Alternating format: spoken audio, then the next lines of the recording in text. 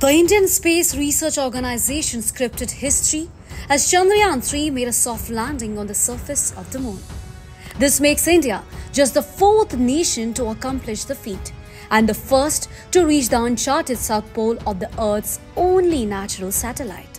As informed by the scientists, the rover Pragyan will leave imprints of the ISRO and the national emblem on the lunar surface, symbolizing India's presence on the moon. So, let's take a look at how Chandrayaan-3 will leave an imprint of the Ashoka emblem on the moon. The wheels of Pragyan have been imprinted with the ISRO logo and the national emblem depicting the lion capital of Ashoka at Sarnath.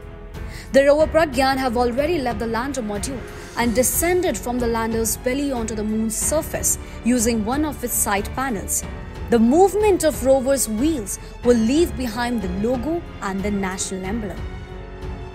So, what's the role of rover on lunar surface now? The rover would carry out two important experiments. It has two payloads, the laser-induced breakdown spectroscope and the alpha particle X-ray spectrometer.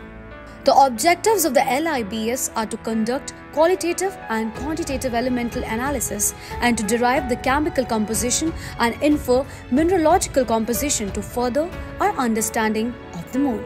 Whereas the AP-axis will determine the elemental composition of lunar soil and rocks around the landing site. And now everybody is so excited for next 14 days.